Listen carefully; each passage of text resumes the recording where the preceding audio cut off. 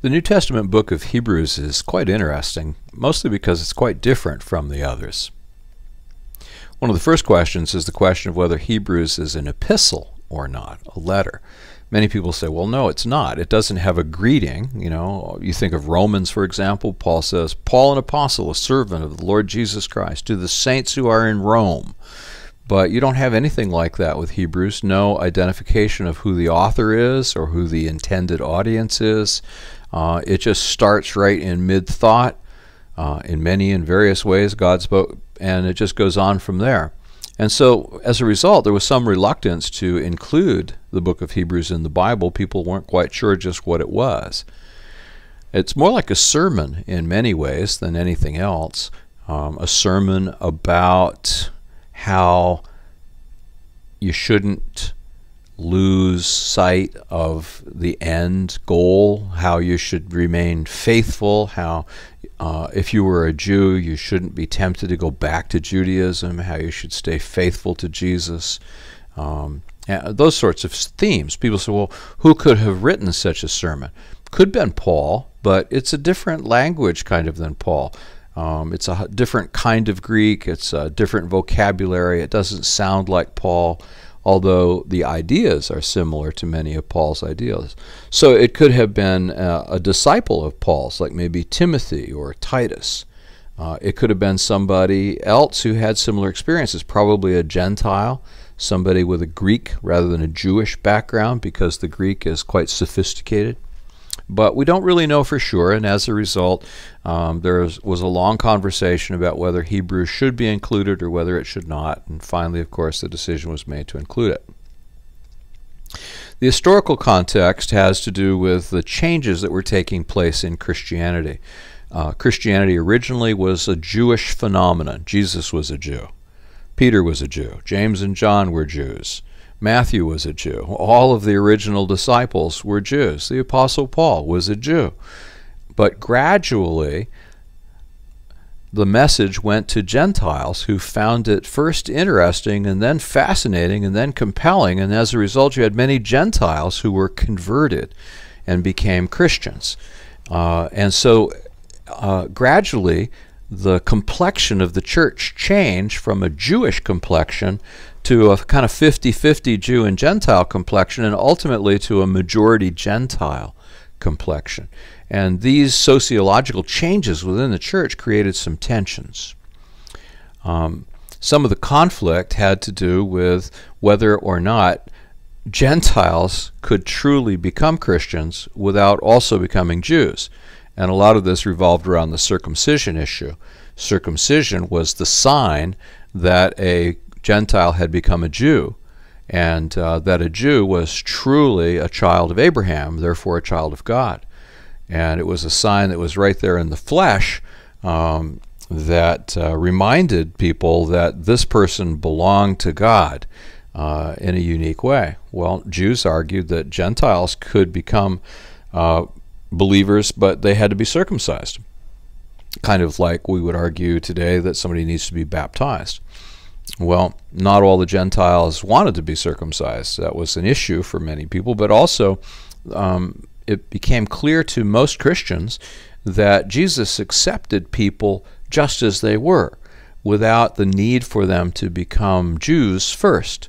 And this created a lot of conflict within the church, with people going around claiming that you may think you're a member of the Christian church, but you're really not, because you have to be a Jew in order to be a Christian, and you haven't become a Jew because you haven't been circumcised, and so that created tensions. Also, another source of tension was the delay of the parousia, a Greek word that means the second coming of Jesus Christ. You see, people really thought that Jesus was going to come in a matter of days or weeks or months at the most, after he went back up to heaven. And now, years had gone by and he still hadn't come, and people were saying, well, what's going on here?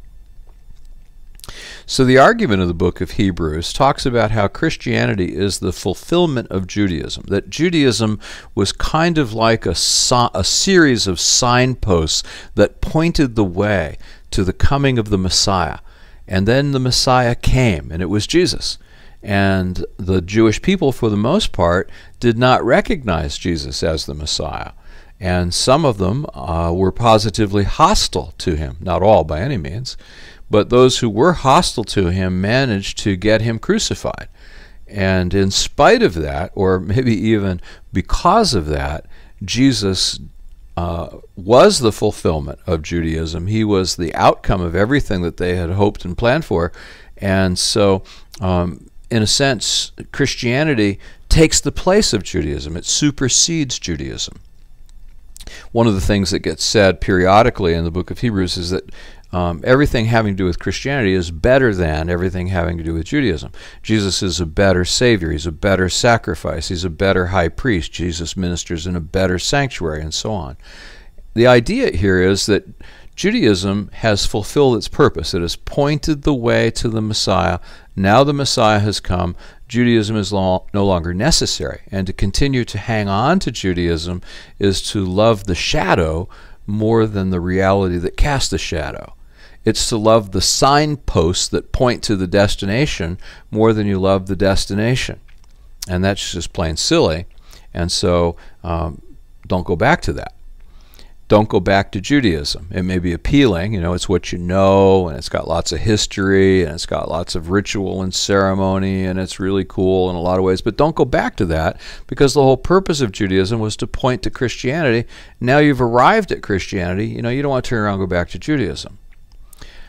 Another issue was, even if we do have to wait, even if Jesus hasn't come right away, and even though it might be a long time before he does, it's worth it. So no matter how long you have to wait, hang in there. Don't grow discouraged. Don't give up.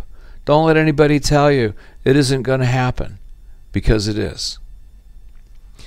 If you take a look at Hebrews chapter 1, you'll see the fulfillment of some of these themes.